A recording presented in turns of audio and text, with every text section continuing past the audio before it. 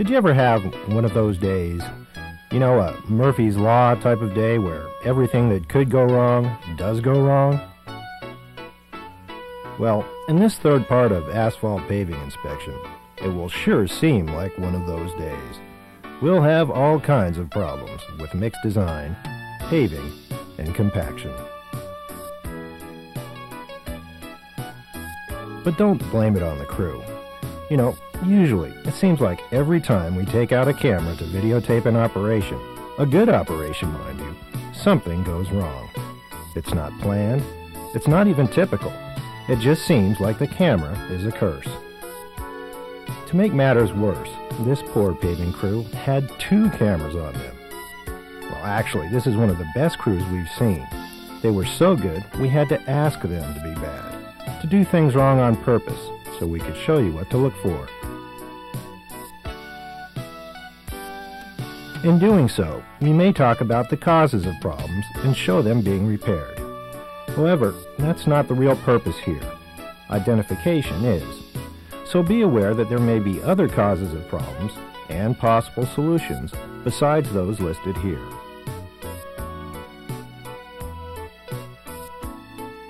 With that in mind, let's get started with the mix design. You'll remember from part 2, you should always inspect the mix as it's delivered.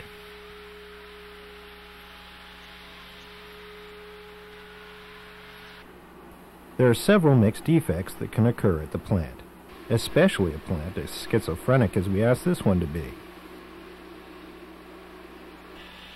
Blue smoke indicates that the mix is too hot, way too hot.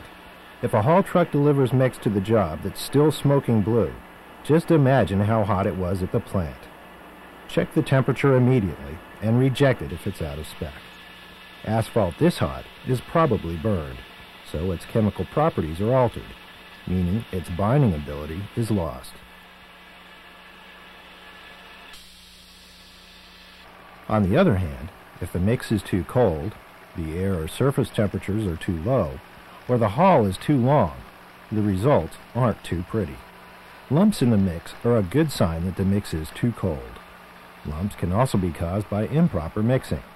In either case, the lumps themselves present a problem. They aren't shaped by the screed, and they can't be rolled out, so they remain separate from the surrounding mix, causing weak spots in the mat. Try to catch them before they get to the mat. Otherwise, they must be dug out and replaced by hand.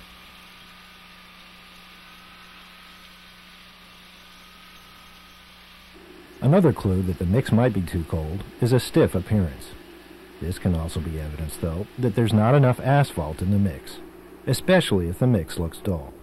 No, I don't mean boring, I mean lacking the normal shininess of fresh mix. A stiff, dull mix is a sure bet you'll have binding and compaction problems.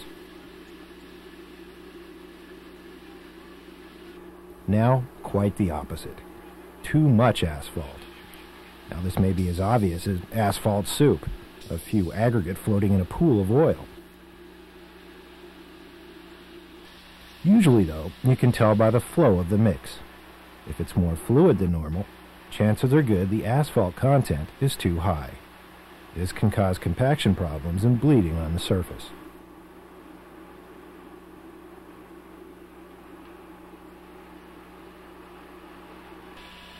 Segregation is also a common mix defect and can be caused by problems anywhere from building stockpiles at the plant to loading the hopper.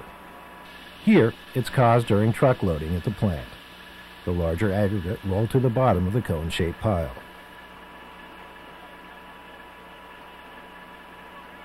Pockets of fines and pockets of coarse aggregate are easy to spot.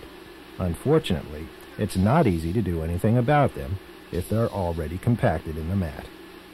Reject a segregated load before it's placed. Otherwise, without the necessary interlocking of different-sized aggregates, the surface will soon begin raveling. You might think that excessive steam is also an indication that the mix is too hot. Actually, the temperature is okay. It's just there's too much water in the mix, which is usually caused by too much water in the aggregate and/or a dryer problem. This excess water can weaken the bond between aggregates and the asphalt.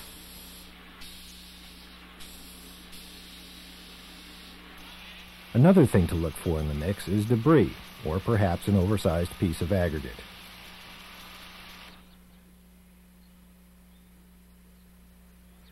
Here, a large rock got caught under the screed, causing this long gouge in the surface. Improper screed extension mounts, or an unheated screed at the beginning of the day, can cause similar streaking and other mat problems. You never know what might get into the mix, or what might get thrown in the hopper with it.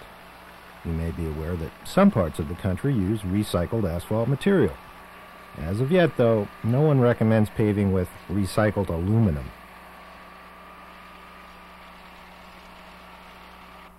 And those are some common mix defects. Again, the key is to spot them early.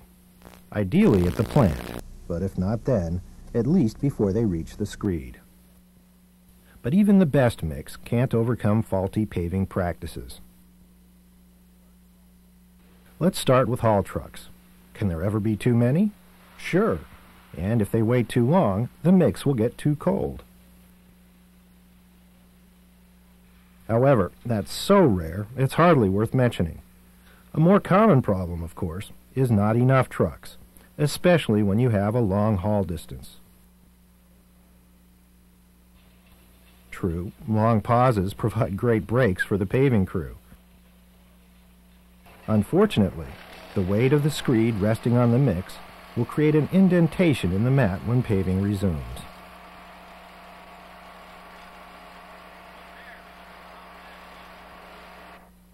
This can put a lot of pressure on drivers to speed things up, which often leads to another consequence: trucks bumping the paver.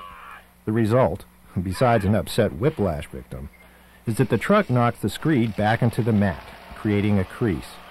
A problem that's hard to fix, but simple to avoid with a little effort on the driver's part. Something that might take a little more skill for the truck driver is working on hills.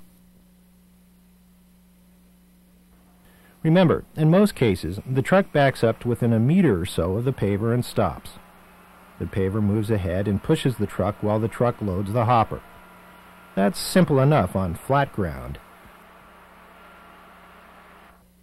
But when going down a hill, the truck driver needs to apply the brakes, or the truck will pull ahead of the paver and spill the mix.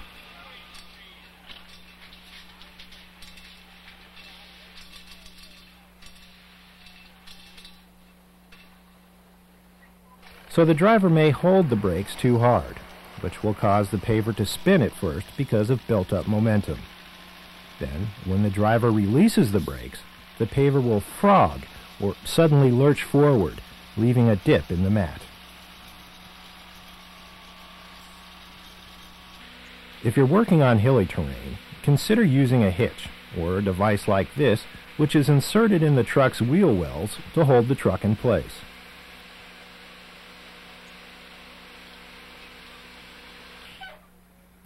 Now, sometimes mix may spill ahead of the paver when the truck is finished loading. Some crews shovel this mix to the middle. Others remove it.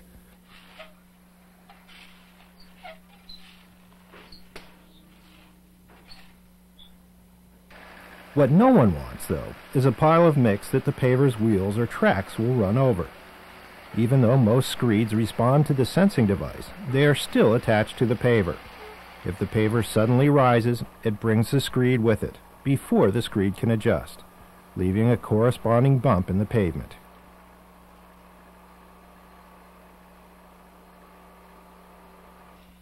Here, for our dramatization, our pile of spilled mix created a virtual speed bump. While we're behind the paver, let me introduce Windmill Johnny. It's easy to see how he got his name. He's constantly whirling and twirling the mat depth controls. Depending on the machine and the intervals between adjustments, he's either accomplishing nothing, or these abrupt changes will show up in the mat. Rumor has it that the roller operators on Johnny's job often get seasick. But those roller operators aren't without blame themselves. Let's leave the paving operation and look at some compaction problems.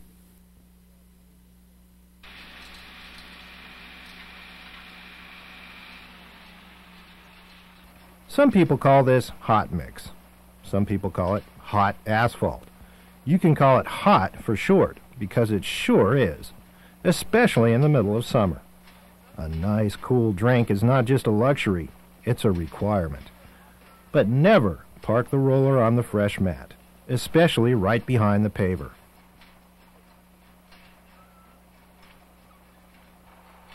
The weight of the roller depresses the mat, causing a bird bath.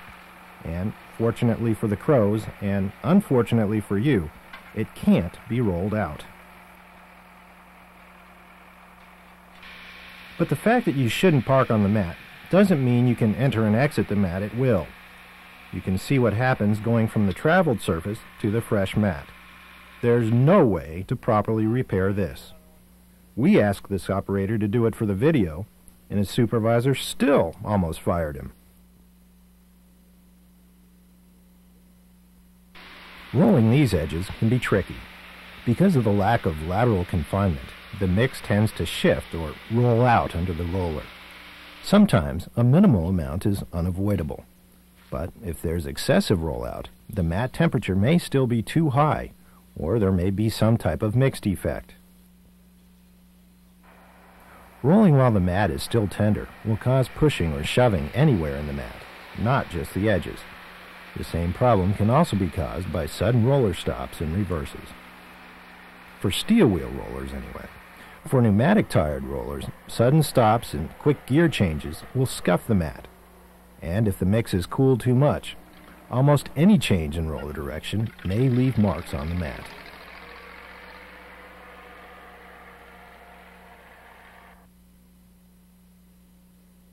And for either type of roller, the scrapers and water nozzles must be working properly. Otherwise, they'll pick up mix, a surface defect in itself, which ends up leaving impressions each time the clod of stuck mix impacts the surface.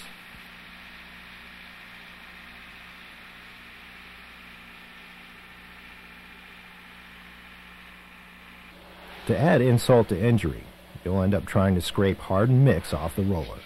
A difficult task. And don't even think about using diesel fuel to make it easier. Remember, if it dissolves the mix on the roller, it will dissolve the mix in the mat. And that was the last problem with compaction we'll cover, which certainly makes the paving crew a lot happier that they can return to normal. It also means we've come to the end of this program on asphalt paving problems.